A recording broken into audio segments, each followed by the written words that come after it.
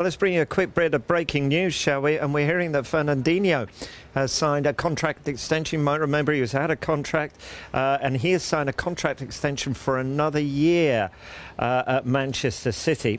He will be 37 when that contract expires. So Fernandinho signing that contract extension.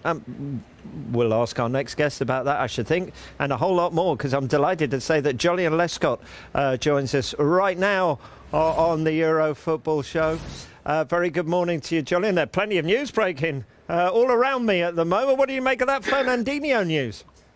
Yeah, morning. Yeah, great acquisition there to the squad. We know what he does on the pitch, but I know how vital he is to the squad in terms of his professionalism. He's a great guy to be around. He's someone that the players admire and respect. So that just makes so much sense for me that he signed. I know he enjoys living around here. His family are settled, but also for the club and this group of players.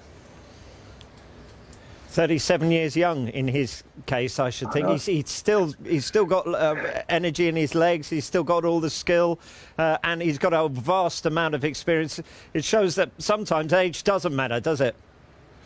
Yeah, definitely. I wish I could perform at that level at 35, never mind 37. But yeah, he's, as I say, he's vital to the squad for so many reasons in the club, and he's someone that's fitted in straight away. When he arrived, you could see what he was bringing in terms of experience. He'd won trophies in Ukraine, so he's just continued with that momentum.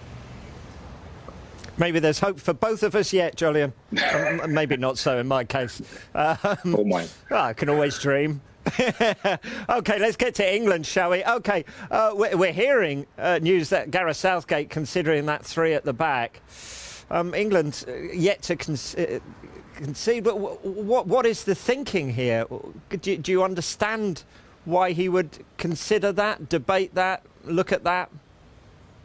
Yeah, definitely. There's obviously a lot of respect for Germany, and to match them up man for man, that also means and feels that he believes that man for man his players are better, and there's no evidence to suggest that we're not, and the England squad aren't better than Germany. So I understand it. I would have liked to see the 4-3-3 that we've been playing, because then it suggests that we believe the way we play is better than them. So I don't think there's many wrong decisions, any wrong selection processes, but yeah, who knows? We've all tried to speculate and predict what Gareth will play formation-wise and personnel, and I don't think anyone's got it right so far. Yeah, well, as a defender, I mean, some players in the squad have played that at club level. They would have trained and you know, done patterns of play and all of that in training. But taking training with a different group of players onto the pitch, how big a thing is that? Yeah, it's difficult. It's more obviously intense in the game environment, and we've seen teams and nations change their formation recently over the previous couple of days, and it hasn't worked. But again, this is not a new formation. Like we just spoke about then, this was played in the World Cup, and we had a lot of success playing this formation. So it's not totally new. There's a lot of players that have played in this formation and the system and the roles they're going to have in this team. They will be experiencing that. So again, it's not too much of a surprise if he goes with that. Again, there's a lot of respect for Germany and the way they've played. Yeah, it's tricky being an international manager. If it goes well and you do that, you're the greatest thing, aren't you? But if you Didier Deschamps and do it, when you pick up the newspapers this morning, which is exactly what the French did last night, it didn't go too well, did it? Exactly that.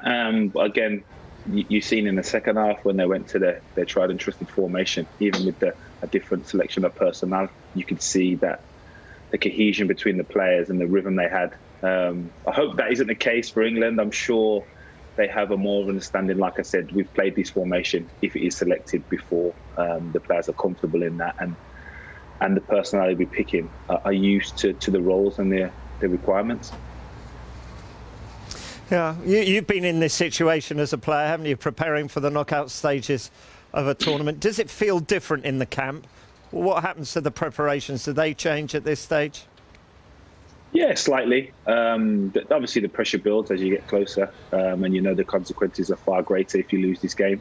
And in terms of preparation, is a slight tweak, potentially fluid and food intake, because you know you could be going to extra time and adrenaline can wear out. But again, the players will be prepared for this game. They'll play it through their minds and play every occasion and situation and try to mentally prepare. But physically, they'll be ready. This is arguably the biggest game of some of their careers and lives, and you never know when this is going to happen again. So I'm sure they're all itching to play and start and perform. It can be so final, can't it? When you leave, say, for the England players now, St George's Park, make your way down to London to the team hotel, do you allow yourself to recognise that actually that might be it? You might not go back there. This might be the end of the road, or do you banish those thoughts? Yeah, you don't banish. You banish the negativity thoughts. Yes, you know this is a massive game, but you don't tend to dwell on that kind of negativity. Yes, there is a possibility you could lose the game, but you only have positive thoughts because a lot of these players have played in games and occasions like this. So you try to remember the positives from them occasions and use them experience going forward. The side you're involved in lost to Italy 2012 on penalties. Given it's Germany, there's a sense, I should think, amongst some England fans that it's an inevitability it will go to penalties. So what about practicing? Can you practice penalties?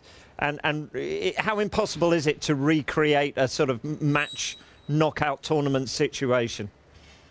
Yeah, you definitely practice the penalties, the execution. And that'll be the easy part for the players because technically they're all very accomplished, very good. So that won't be the hard part. The thing that you potentially struggle with, or you do struggle with, and the thing that would be the most daunting for me is the walk-up, walking up to the penalty spot from the halfway line. That would be the bit that you can't prepare for because you don't know emotionally how the game has gone for you before you step up to that walk, and also the reaction of the crowd, what the situation is, have we missed the previous penalty.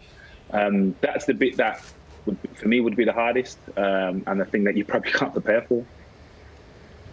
Yeah, I heard one player describe to me once as you put a plank on the ground and you can walk along it easily.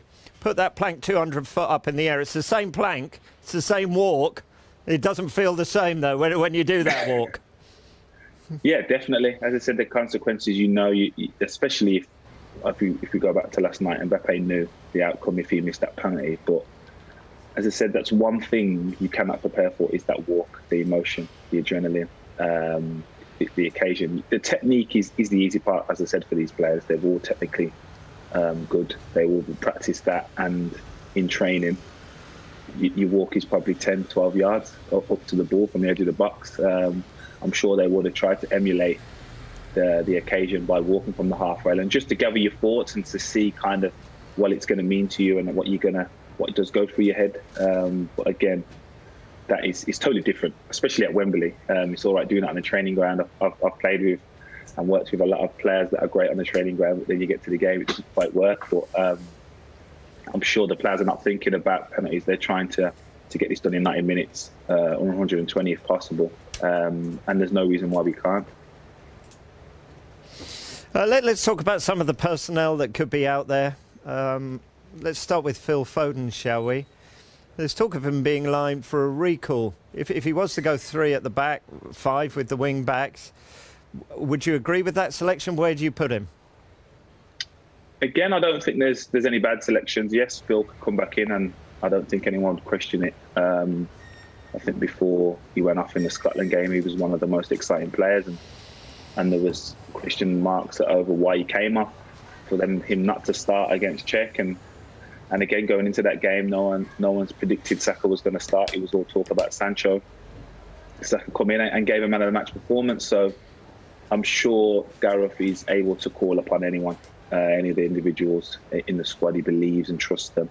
But regards to Phil, I think if you're going into these games, you probably look at the defining factors and details, and that's big game experience. And it didn't go so well for the Man City in the Champions League final, but having played that game, you gain experience from that. So the occasion may not overwhelm him as much as other players. But again, in terms of quality, there's a lot of quality in that squad. So I don't think anyone will let Gareth or the nation down. What about Mason Mount? Obviously well known, he's been self-isolating alongside Ben Chilwell. Psychologically, physically, would he be prepared for this game? Would you be easy with throwing him back in, or would you feel a little discomfort? Again, either or, there's not a bad decision. With him coming back in, he's missed a game and a week's training, similar to, say, Phil Foden and some others. Psychologically, I don't think him or Ben Chilwell will be phased. They played recently and won the Champions League final, arguably the biggest club game in the world. So for them, psychologically, going into this game, they'll be ready. Physically, Ben maybe not be as close, having that been his last game a few weeks ago. But with Mason Mount, I think it's all well documented how intelligent he is, how easy he adapts to different styles, tactics. So him coming back into the team will not be a hindrance. And again, as an opposition, you look at him and recognise the talents he has. You would prefer for him not to play if he was part of the German team. Yeah. We've looked at some of the personnel, we've looked at some of the tactics, we've talked about the nerves, we've talked about penalties.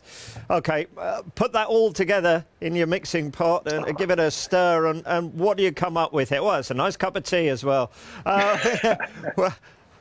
Where's mine, Joleon? I mean, really? Really? It's on the way. It's on the way. OK, good. Thanks. Put that all together, what do you come up with? What happens tonight?